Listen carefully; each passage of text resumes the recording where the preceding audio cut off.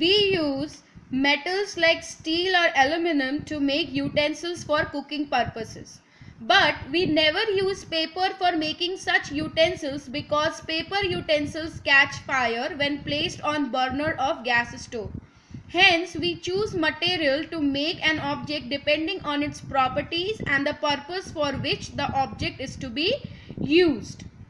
Let us study some of the properties of materials that would be important for their uses, like the appearance, texture, hardness, solubility, state, floating and sinking, and transparency.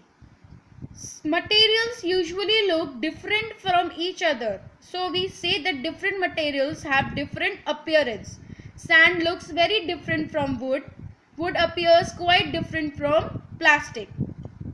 Metals like gold, like silver, have a special kind of shine present on them. This special kind of shine present on them is known as luster, and the materials are known as lustrous materials. It is for this reason that these materials are used for making jewelries or ornaments. Now, wooden chair or a plastic chair do not have a shine present on them and hence are called non-lustrous materials. When we touch different materials, we find that some are rough and some are smooth.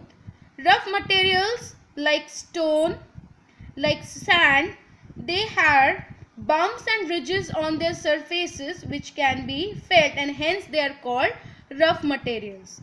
Whereas materials like petals, like glass sheets, they have a plain surface with no bumps or ridges on them, so they feel smooth.